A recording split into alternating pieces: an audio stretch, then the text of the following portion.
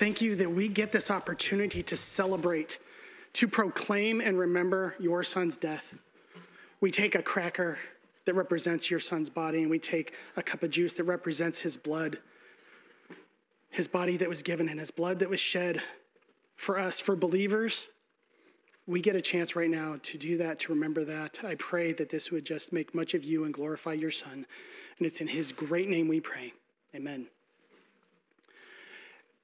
As we spend time in God's word, we want to make sure that everybody actually has a copy of God's word in their hands. So if you don't have a copy, the men are going to pass out Bibles. So go ahead and just raise your hand, and the men will make sure a copy of God's word is sitting in your hands. And as they do so, please open your Bibles to Luke chapter 18. We're going to be in verses 9 through 14 this morning. Luke chapter 18, verses 9 through 14.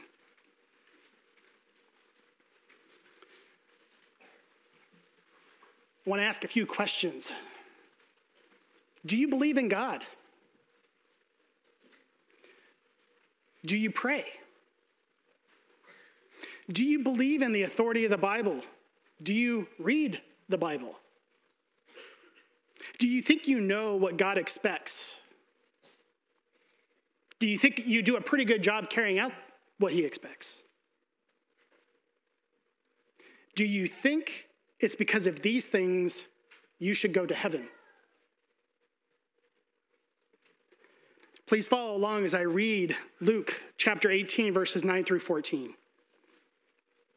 And he, Jesus, also told this parable to some people who trusted in themselves that they were righteous and viewed others with contempt.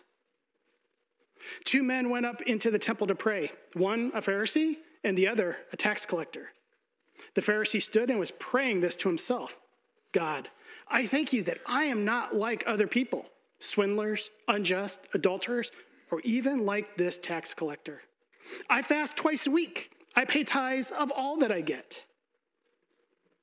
But the tax collector, standing some distance away, was even unwilling to lift his eyes to heaven, but was beating his breast, saying, God, be merciful to me, the sinner. I tell you, this man went to his house justified rather than the other. For everyone who exalts himself will be humbled, but he who humbles himself will be exalted. Verse 9 tells us that Jesus was addressing this parable to people that trusted in themselves that they were righteous. These people were convinced that they were good people. They were confident that they were righteous, that they had met or even exceeded God's standard for what is right, for what is required, for what is good. So Jesus tells them a parable, a story, and proceeds to teach them a shocking truth that's going to turn their world upside down. Look at verse 10. Two men went into the temple to pray, one a Pharisee, the other a tax collector. The Pharisees were a religious sect within Judaism that practiced a strict observance of Mosaic law. They were seen by the people as righteous, moral, and good.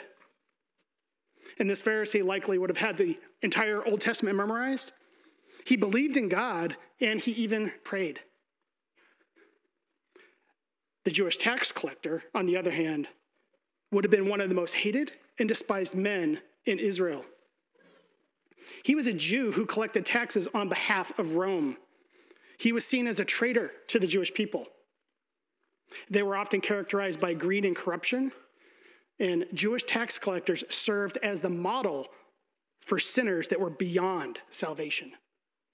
They were ceremonially unclean and excluded from religious activities. These two men could not have been more different. And yet, they're both going into the temple to pray. Look at verses 11 and 12. The Pharisee stood and was praying this to himself. God, I thank you that I am not like other people, swindlers, unjust, adulterers, or even like this tax collector. I fast twice a week. I pay tithes of all that I get. This Pharisee is telling God how good he is.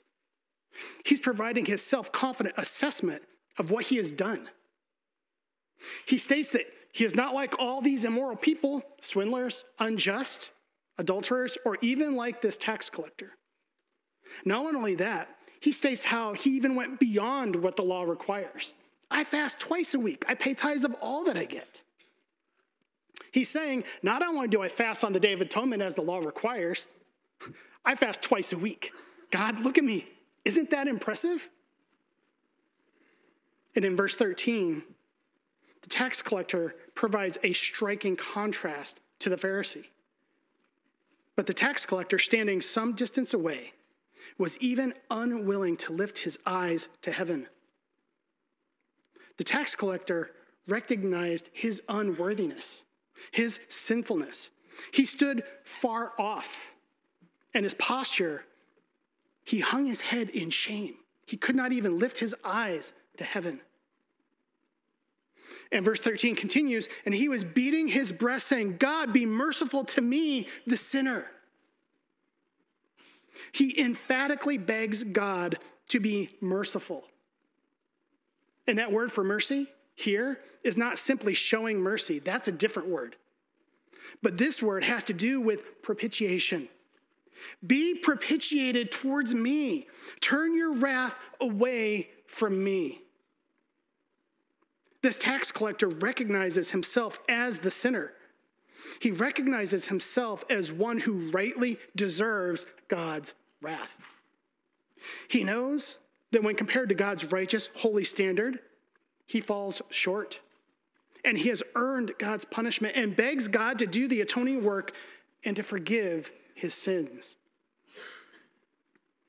And in verse 14, Jesus turns the theological world upside down when he says, I tell you, this man, the tax collector, went to his house justified rather than the other, rather than the Pharisee.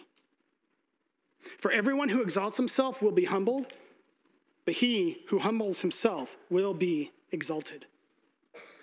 Jesus says that the tax collector, the despised of society, was justified, was declared righteous before God rather than the Pharisee. The tax collector has been acquitted. His sins have been forgiven. How can this be?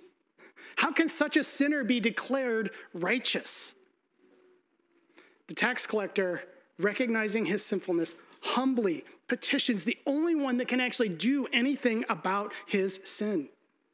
He puts all his confidence and trust in God to do the salvation work. The Pharisee puts his confidence and trust in himself.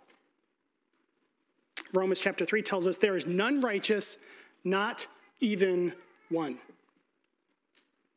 Both of these men provided a self-assessment. The Pharisee thought wrongly that he was righteous, and the tax collector knew rightly that he was wicked. The prevailing theology of salvation then and even today is that good people go to heaven. Those that are good, moral, spiritual, religious, they can achieve a right relationship with God. However, God will not accept man's righteousness. He will only accept his son's righteousness. Jesus was the only one that perfectly fulfilled God's holy law. He's the only one that could satisfy the wrath of God. He went to the cross to stand in place of sinners to bear their penalty for sins. Jesus gets their sin, and they, believers, get Jesus's righteousness. And therefore, they can be declared righteous in God's courtroom. That propitiation, that wrath-satisfying sacrifice is only available to those that have humbled themselves and are putting all their confidence and trust solely in the atoning work of Jesus Christ on the cross. If you're here today and you don't believe what I've just been talking about, if you're not putting your trust and confidence in Christ alone, then we ask that when these elements come by, that you would simply just pass the tray. This is a family time to remember Jesus and to proclaim what he has done on the cross. We're glad that you're here. We're glad that you get to hear these truths. But right now, you're trusting in something other than Christ alone. And that has eternal consequences. Please talk to me or any of the other pastors or perhaps the person that brought you. We would love to talk to you about what Jesus' righteousness accomplishes. Believer, remember God's saving work in your life. Remember where your only hope is actually found. Remember Jesus on the cross and his atoning work and what it accomplished for you. And when your hearts are prepared, please go ahead and take communion on your own, and I will come back up and close our time in prayer.